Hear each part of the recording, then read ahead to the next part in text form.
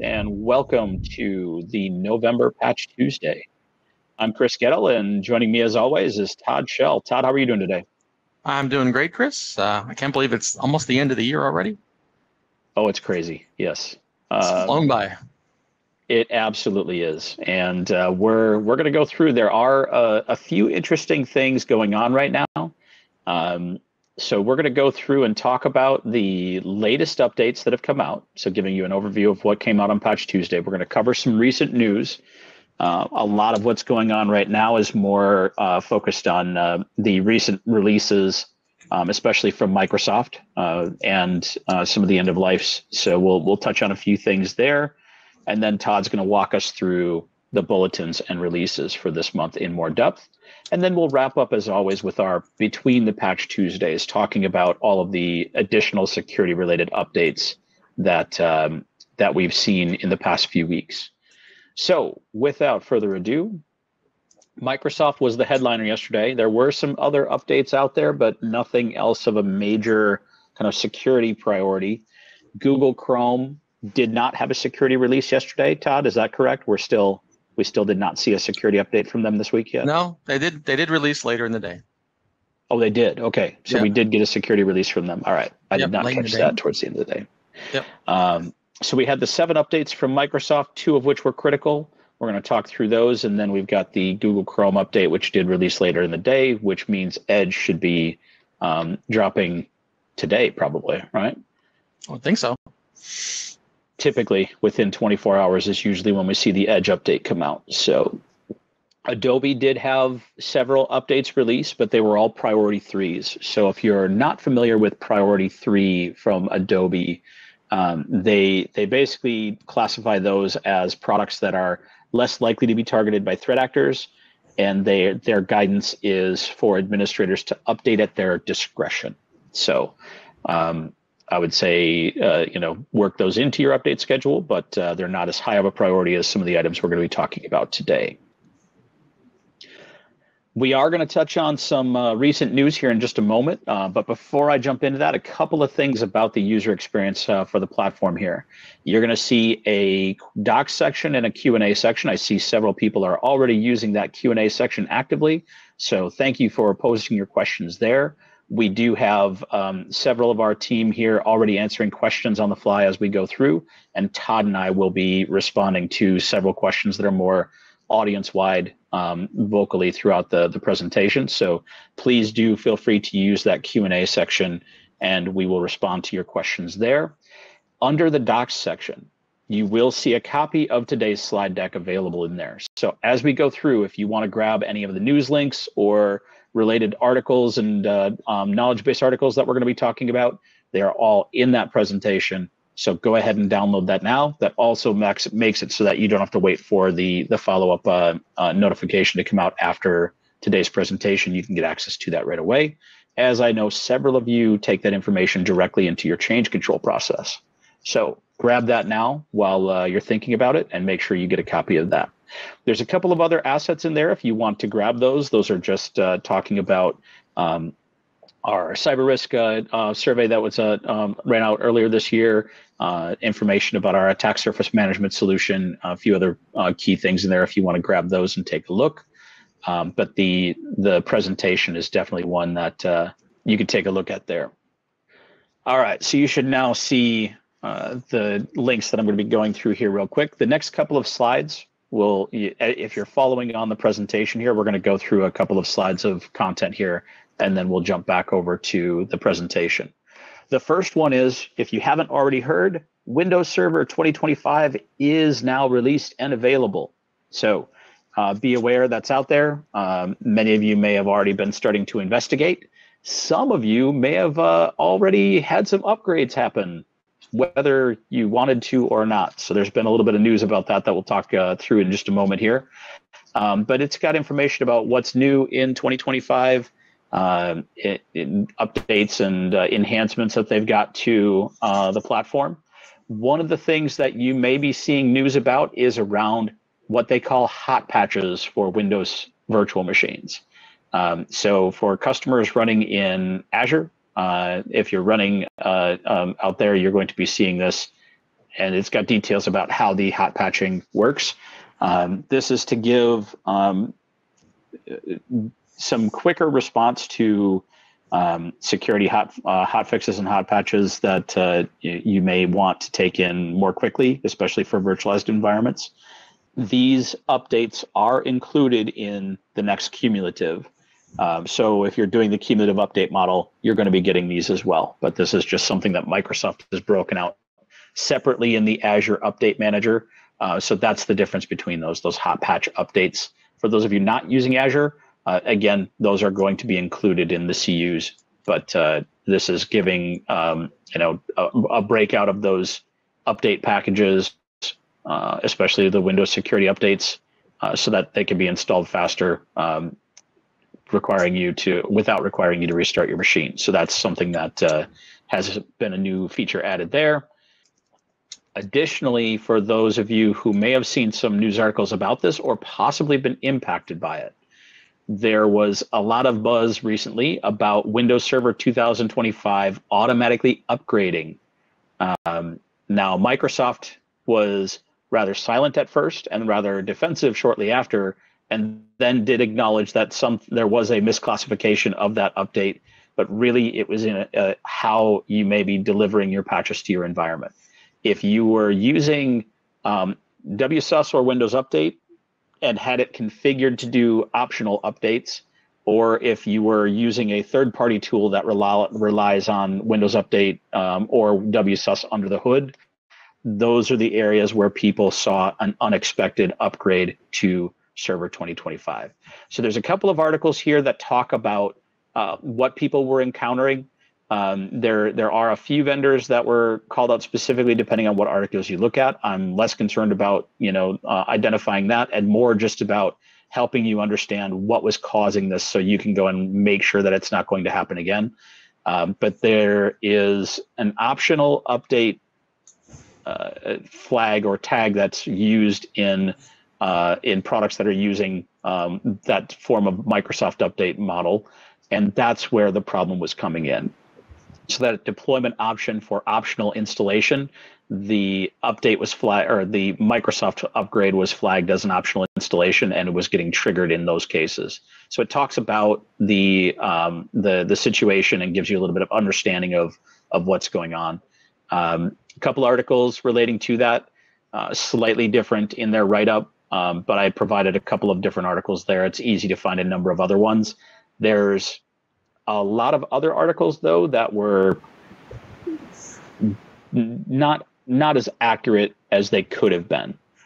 So these were two that actually gave a fairly concrete representation of what really happened.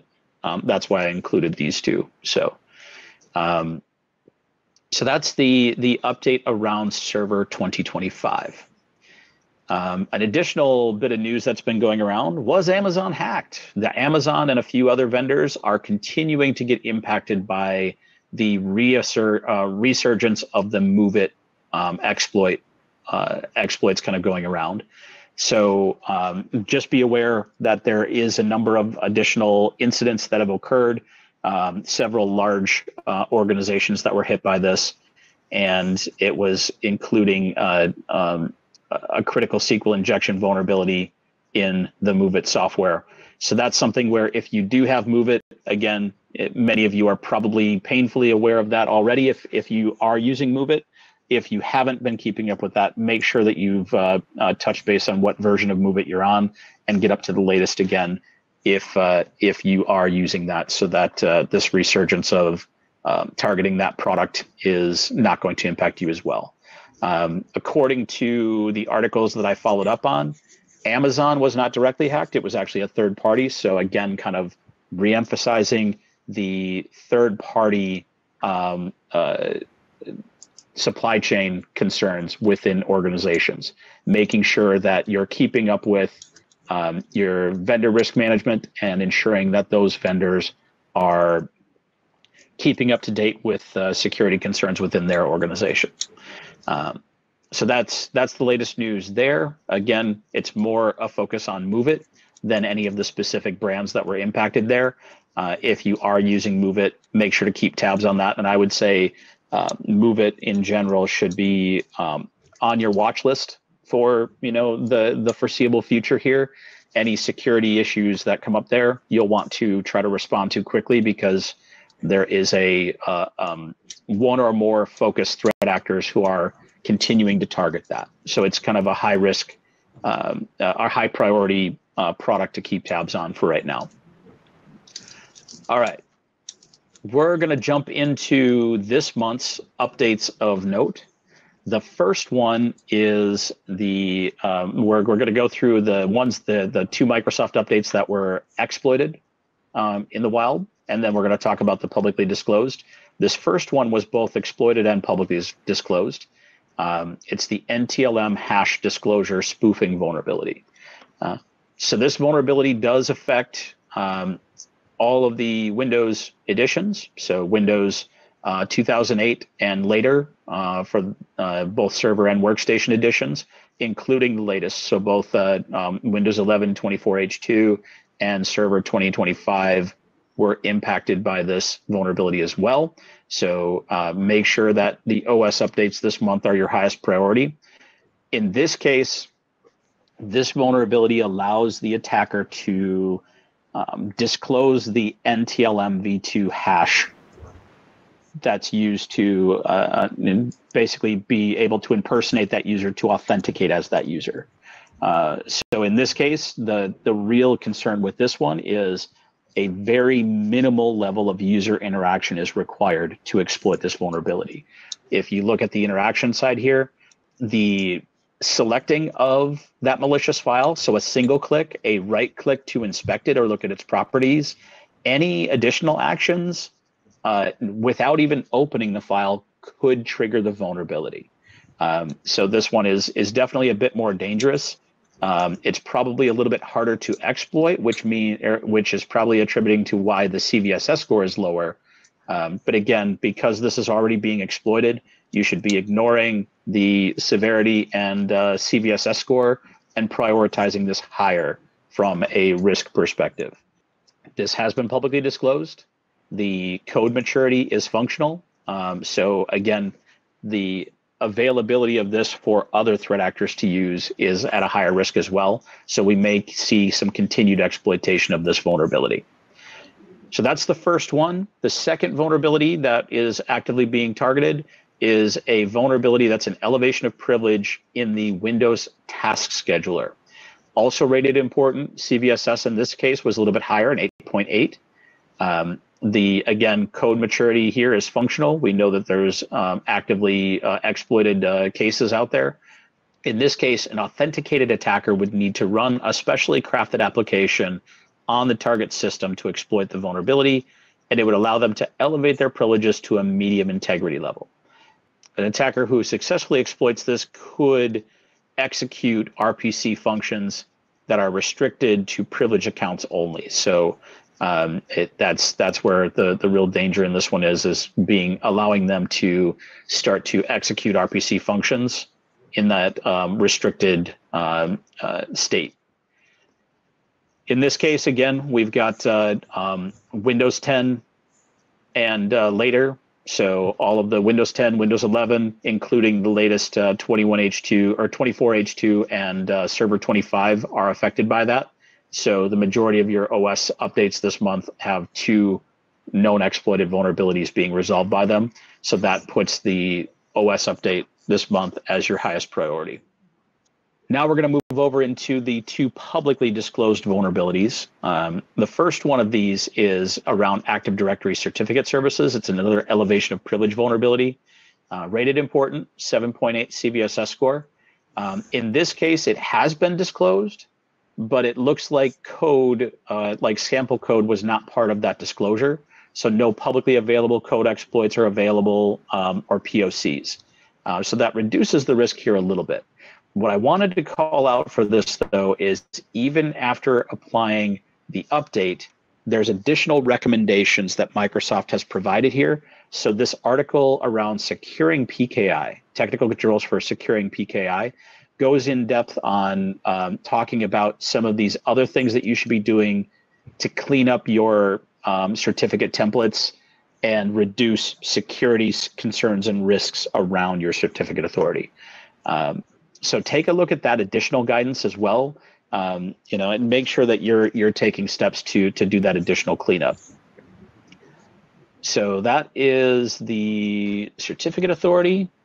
And that, by the way, is affecting all of the Windows Server editions. So not a workstation concern, but Server 2008 all the way up through the Server 2025 are affected by that publicly disclosed vulnerability.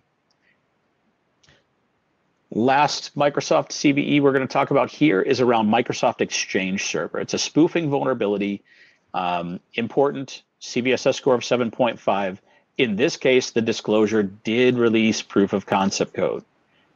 So this does put the vulnerability in this case at a lot higher risk of being exploited. We've seen, it's been a little while since there's been a huge campaign against Exchange, but we've definitely seen some pretty nasty Exchange Server vulnerabilities over the past couple of years. I think this one is running a high risk, especially with the fact that there's proof of concept code out there for this. In this case, make sure to get this update applied as soon as possible for you if you're running Exchange. There's also some experience changes that you'll want to be aware of as you roll this out.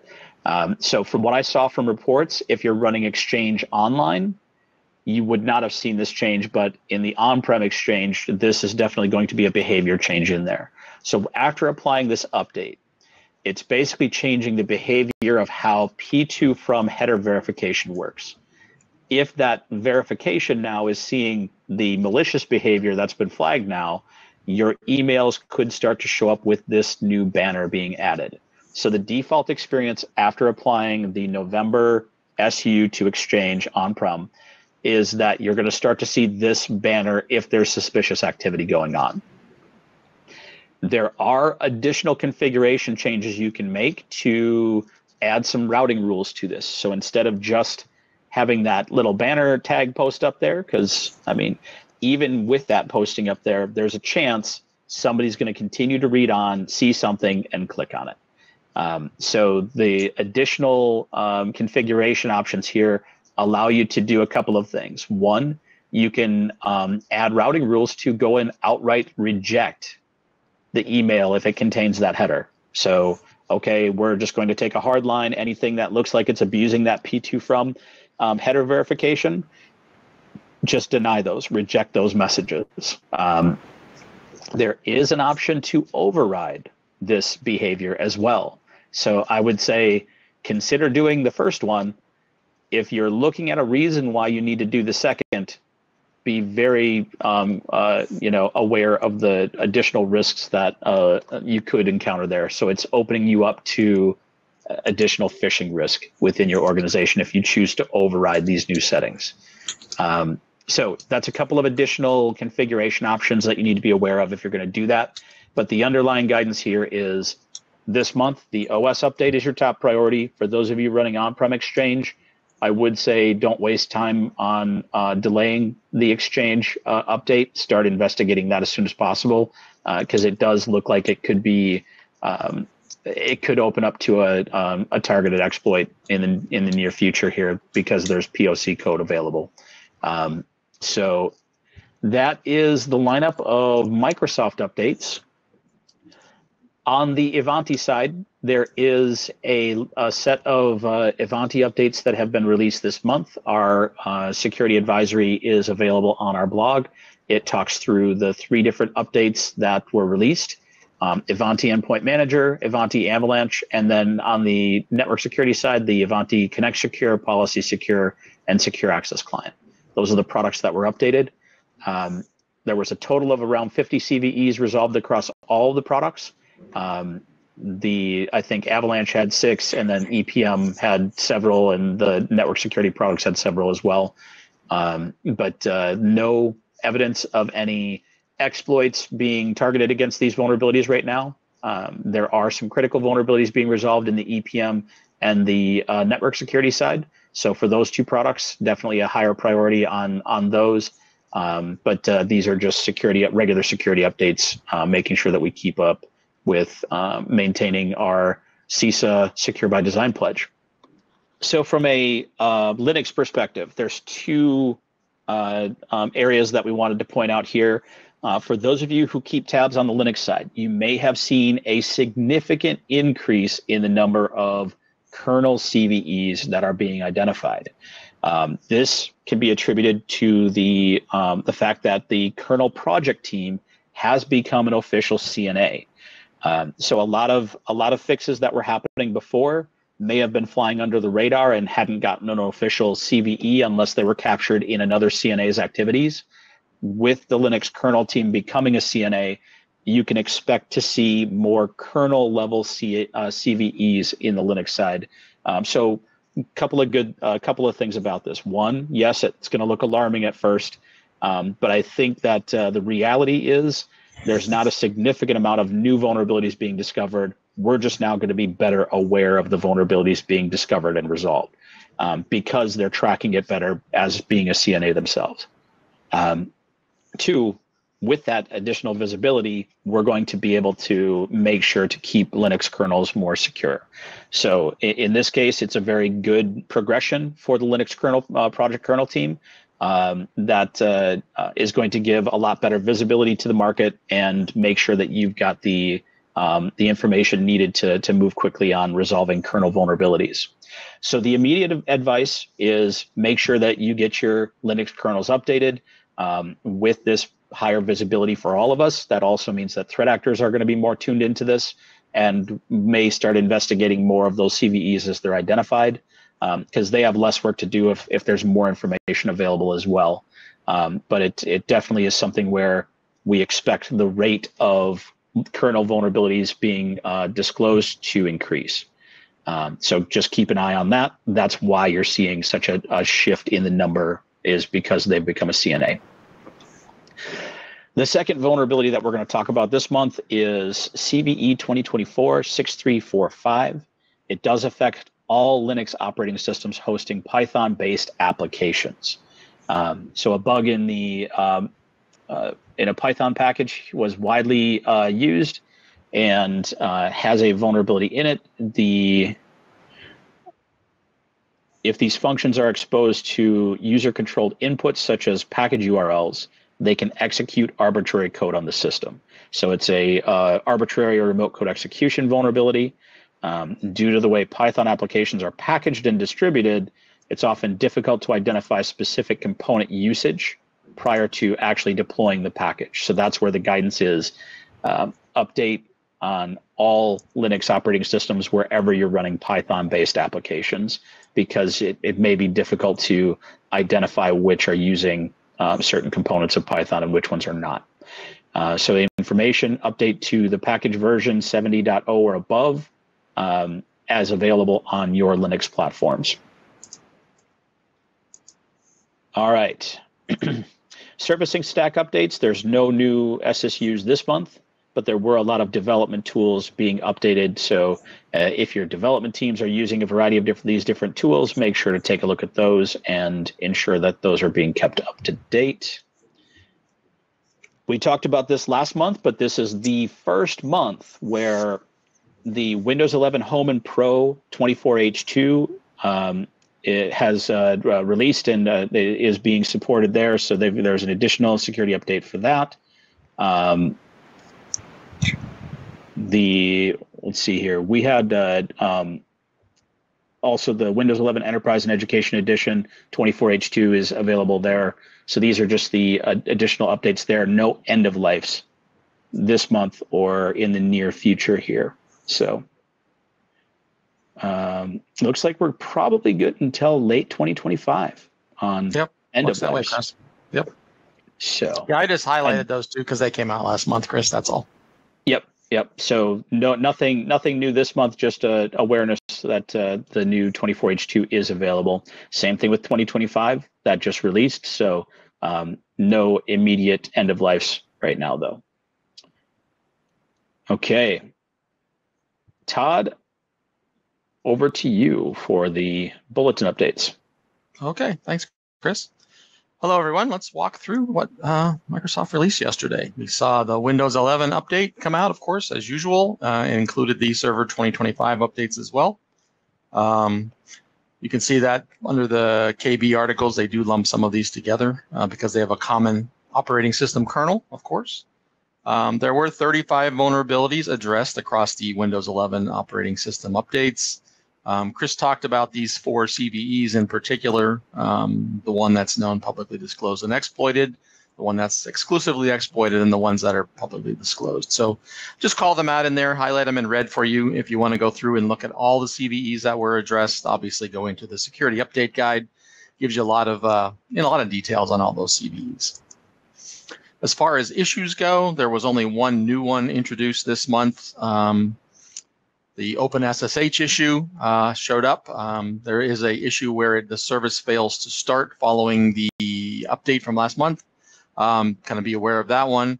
The temporary workaround, and the reason it's not starting is because it has the wrong permissions on the folder where the service is trying to run from. They do give kind of detailed instructions in the KB if you are running into this issue on how to go through and reset those ACLs, obviously for those folders. So be aware of that one. You might run into that if you're trying to run OpenSSH on your systems.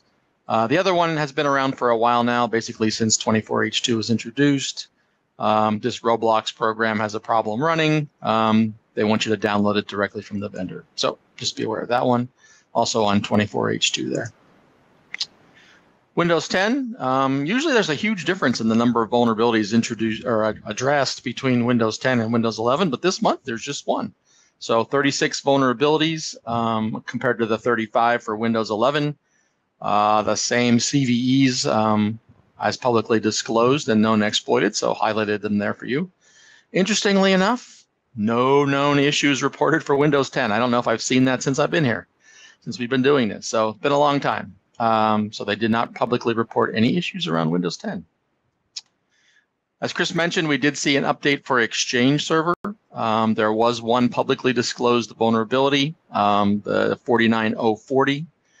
Chris called that out specifically, so kind of be aware of that one. The updates do address both versions, or I should say 3 versions of supported Exchange Server, 2016 CU23 and Exchange Server 2019 CU13 and CU14. So although the currently active supported versions got updates, if you're running Exchange Server, you want to go in and take care of those right away. We did see an update for SQL Server this month. Large number of vulnerabilities, 31 vulnerabilities. They are all remote code execution type vulnerabilities. So you want to go in and take a look at these. There's, I thought maybe there was kind of a common type of vulnerability, but no, these are all over the place as far as how they can be exploited for remote code execution. Interesting to go in and take a look at these. They did provide updates for all of the general distribution release, the GERs, as well as the cumulative updates for all versions of SQL Server that are currently under support. So again, 31 vulnerabilities addressed this month. Nothing that's known, exploited, or publicly disclosed, which is nice. But for those of you running SQL Server, and a lot of us are, make sure you get this update distributed this month in Patch Tuesday. We did see Office updates, of course. They addressed 8 vulnerabilities this month. They were of 2 types. There was a remote code execution series of vulnerabilities. There were actually, I think, 7 of those. And they all have to do with the graphics aspects of Windows Office. And then there was one security bypass vulnerability around Office Protected View. So if you want to go in and read about those, you can see those in the update guide as well. Again, 8 vulnerabilities addressed this month in the on-premise versions of Office. And the same vulnerability set were also addressed in the O365, or the click-to-run versions, as we call them. Same set of vulnerabilities again. You can dynamically update these on the fly with the click-to-run process. Again, rated important. None of these were publicly disclosed or known exploited. This was kind of an interesting one. You'll notice on the update for Sharepoint Server, we have no CVEs listed, and we have no rating on this because there are no CVEs. Microsoft explained in their description on the vulnerabilities page of the security updates guide that they included the updates for SharePoint Server in there, even though there are no vulnerabilities. They're covering it under their general defense in-depth update. Interestingly enough, if you go in and read that, there's actually not a lot said in there other than, hey, we've addressed a lot of issues.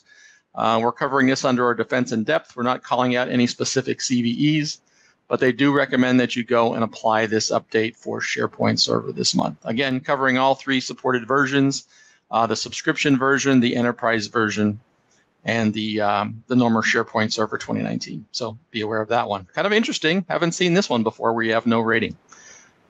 But you definitely want to get that distributed this month. So that takes care of the releases from Microsoft for Patch Tuesday. Let's talk about between the Patch Tuesdays. This was a very busy time since October Patch Tuesday. We did have Oracle release all of their Java updates as well as their other application updates. We did include those list of those here in the listings for this month. On the Windows side, we do break them out according to security updates where the vendors provide a list of CVEs, and I have a list of those coming up here in a second. We do have others. We lump them into security updates without CVEs, whereby the manufacturers let us know that they have introduced some security fixes, but they haven't been tied or they don't want to report the specific CVEs. And then, of course, we have the non-security updates as well, where they're either performance enhancements or other type updates for the month. Getting into the details, we did see updates for AutoCAD. 2025 there had 15 vulnerabilities addressed. We did see an update for VirtualBox. And by the way, I list the CVEs here, and I load these into the slides for everyone. If you want me to continue to see the CVEs, or if you just want me to list like, hey, this fixes 13 vulnerabilities, that would be fine too. Let me know if this is useful, if you actually use this information. I know it's also embedded in our products when you go and look at the patches themselves. As you know, Google Chrome is being released weekly these days with security updates, so you can see throughout the month here. These are the various releases of Chrome that came out.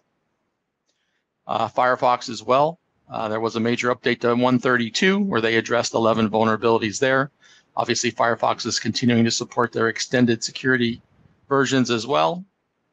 We did see an update for Foxit PDF Editor this month that addressed 21 vulnerabilities. So if you're using that product, you definitely want to update that.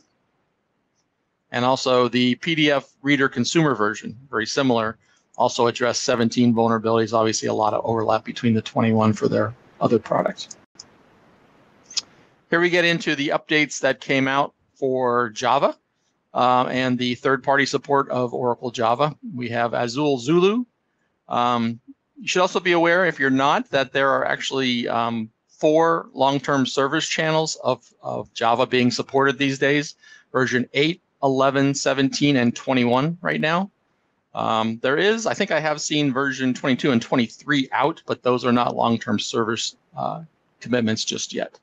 So anyway, getting back to the products themselves, you will see updates for all 4 of these. There were 8 vulnerabilities addressed in the Azul Zulu product. For all of them, they're actually the same vulnerabilities as I was putting this together yesterday. In Java Development Kit, also, they only addressed 6 of the vulnerabilities there for whatever reason. Again, all 4 versions there. You'll see the Java Development Kits there. Version 8 still supports the JRE as well as the JDK versions. So again, those same 6 vulnerabilities. Amazon's product, Corretto, only included 4 of those vulnerability fixes in their product. So you'll see all 4 of those there.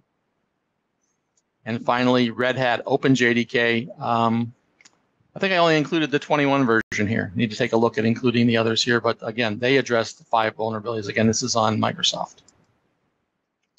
On the Apple side, we did see operating system updates in the last month. I have those here on the next slide, as well as a number of third-party applications that included CVEs. We didn't have any security updates that we saw in our list that we maintain, but there were a lot of non-security updates this month. By the way, we've been continuing to expand our our Apple catalog. We added VS Codium this month and a few others. So for those of you who are using any of our products with Apple, we are continuing to expand the catalog there. As I said, operating system updates this month. We saw all 3 of the currently supported versions, Ventura, Sonoma, as well as Sequoia, get updates, 43, 46, and 59 vulnerabilities respectively. We also saw a standalone update for Safari, version 18.1 for Ventura and Sonoma. So you can update that separately. Generally, they're included in there, but this is also available as a separate update. Only 4 vulnerabilities addressed there. On the third-party side, just like with the Windows side, we do see Chrome updates across the board. Again, those weekly updates there. Firefox as well on the browser side, both the regular and the extended security update version. And Thunderbird, their mail program as well. So they have that included with the regular updates. You can see here some of them only just single vulnerabilities that were addressed, but when they updated to version 132, they did include those 11 vulnerabilities that were also associated with Firefox, the browser side as well. And finally, we do run Microsoft Edge on Mac OS, so you will see those updates as well. Regular updates throughout the month, 9 vulnerabilities addressed back on the 18th of October, then 3 and 2 respectively later in the month. So that's kind of what happened between the Patch Tuesdays. Like again, I said, a lot of updates. Make sure that you're keeping up with the most critical of those. And with that, Chris, let's go take a look at what questions we might have out there. Yeah, we've been responding to several, but there's probably a couple that there was some good feedback on the CVEs, whether to keep them on the slides or splitting them out. So inclusion of the CVEs in the PDF is appreciated for searchability. A couple of comments there. So that's something that Todd and I will take a look at and incorporate going forward based on you guys' feedback. So thank you for that. There was some questions around 24H2 and some of the setbacks and everything that have been happening there. Todd and I can give some guidance around this, but we definitely can't make definitive recommendations on this. I think it's one where each organization has to determine the benefits versus the deficits for moving forward to 24H2 in its current state. Microsoft did make some pretty significant changes in 24H2. There's some definite goodness in there. There's also, we've seen a number of reports from organizations of just behavior and stability concerns. There was another question about the number of ways that 24H2 was blocked from being able to upgrade on your systems. And I did look at a few things there. There was a number of compatibility issues that Microsoft had in such quantities that they basically put in detection for and were deliberately blocking upgrade paths for many devices to move to Windows 11 24H2. So I think at this point in time, my initial guidance would be approach with caution, evaluate and make sure that it's stable enough for rolling out to your organization, or just keep it into a smaller group for the time being to continue evaluating. As far as the blocks are concerned, Microsoft has resolved and removed a few of those blocks, but this transition has definitely had a bigger impact. A lot of older hardware is not going to be eligible to move forward, so that's where Microsoft has, identified the fact that they're going to provide a Windows 10 ESU path starting next October. So for those of you who have a number of systems that are blocked from moving to Windows 11, that's going to be the case. You should definitely start evaluating either hardware refreshes or a potentially less costly path, which is to get the ESU subscription. Depending on your license level, it may be included, but evaluate that and determine, prior to October 2025, if you need to do the extended support for Windows 10. But yeah, definitely there's a lot of contention over, we're at a critical point in technology evolution. There was another question about Copilot we'll get to in a second, but the increase in AI, solutions onto the platform is increasing, impacts on, hardware. So hardware definitely does need to be at a certain level to move forward to Windows 11 and later. There's just a number of things that are evolving at this point in time. So 24H2 has a certain threshold that is also just a matter of the next evolution in technology impacting at the same time. So I do think there's a few things to look at and evaluate depending on your organization's needs. So yeah, I would say, again, if you know you have a number of machines that are blocked from moving to the latest Windows 11 editions, definitely look into the Windows 10 extended support and start budgeting for that now. If you know that you're going to have hardware that's going to need to continue running on it for the next few years, Microsoft is expected to do at least a 3-year ESU cycle for Windows 10, as they've done for the Windows and Server editions that have end of life before that. So that's probably the best guidance I can give around that for right now. Copilot, touch on that as well here. There was a comment about today's update installing Copilot on their Windows 10 test machine. So Windows 11, definitely it's just part of the going to be part of the OS experience going forward. We're going to see more and more of those type of capabilities. There's definitely some ways to you'll have to look into seeing how you can disable certain things like that, but Microsoft is definitely incorporating that as part of the Edge and Windows experiences. That's just, I think, going to be something that we have to expect. So really, it's more of a matter of, if you need to lock that down, you should be looking for ways to disable it. You may not be able to control it getting onto your systems, but controlling access to it may be the only course you have there. If anybody did miss the kickoff of the meeting, there in the docs section, you'll have access to the PowerPoint presentation, and we will be sending a follow-up email later on here today with it'll have links to the on-demand as well. So if you did miss some of the earlier part of the presentation, if you joined us late, you'll be able to get that there. Regarding Exchange, we talked a little bit about the Exchange update. For those of you, I think the biggest thing is if you're running on-prem Exchange, that you definitely want to look into getting the update applied as soon as possible. If you're running Exchange online or some other type of hosted Exchange service, you would want to follow up with your provider to see if there's any actions you need to be taking there, especially around the behavior. I'm expecting that the reason I read this on Reddit, and there wasn't a lot of detail about it, but somebody was saying that on Exchange Online, they were not seeing that new banner coming through. On Exchange on-prem, they were.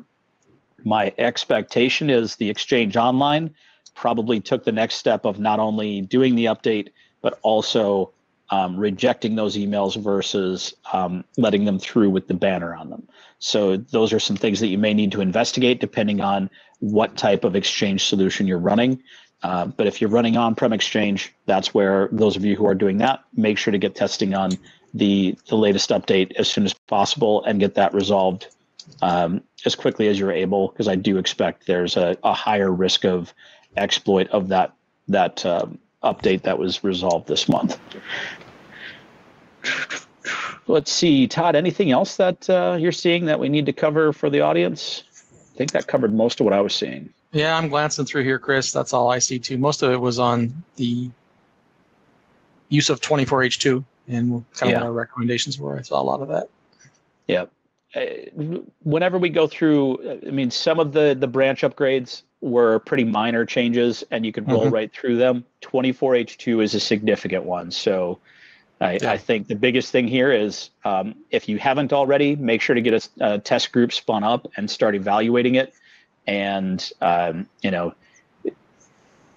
you'll definitely have to, determine if it's at a good enough quality state for you to move forward. There's several organizations that are moving forward without looking back and, happy with that. And there's others who are definitely encountering some impacts and a lot of scenarios that may be blocked from moving up to it because of hardware compatibility and other issues like that. There's still, I think they had 9 specific hardware compatibility issues that were deliberately blocking upgrades to Windows 11 24H2, aside from just minimum specs.